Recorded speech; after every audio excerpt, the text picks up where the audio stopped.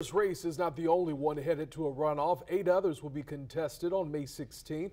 They are City Council Districts 2, 7, 8, 9, 11, and 14, as well as at-large Group 5 and the property appraiser position.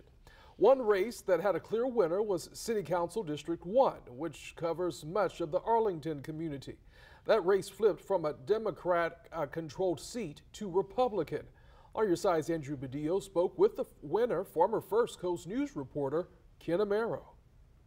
Yeah, Anthony, Ken Amaro won District 1 handily, earning 66% of the votes, beating Democrat Alton McGriff Jr. Amaro, who spent 42 years as a reporter at First Coast News, said he plans to be present in his community and hopes it can be a place for new families to come to rather than shy away from. But sometimes you just don't. For decades, if you had a problem, you told Ken. Go Ken, we're rooting for you. Thank you. Now, in a different arena, you can still tell Ken. I used to say that I didn't have any police authority. All I had was a microphone and a TV camera to get things done. After 4 decades as a reporter at First Coast News, Amaro has been elected to Jacksonville City Council, representing District 1.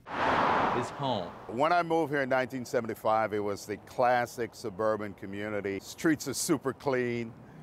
I jokingly used to say the neighborhood where you have 2.2 kids in a station wagon. 50 years later, Arlington is a far cry from classic suburbia. I live on Fort Caroline Road, and there always seems to be incidents along Merrill, and so folks are always concerned about what's next. Amaro says crime and infrastructure are 2 items he'll focus on, and says improvements along University Boulevard, a focal point of District 1, are in the works. JU, at the extent, is part of one of the partners in making sure that this, from the bridge all the way to University Park, has a new look. As Arlington changes, he says any problems or questions you may have, you can always tell Ken.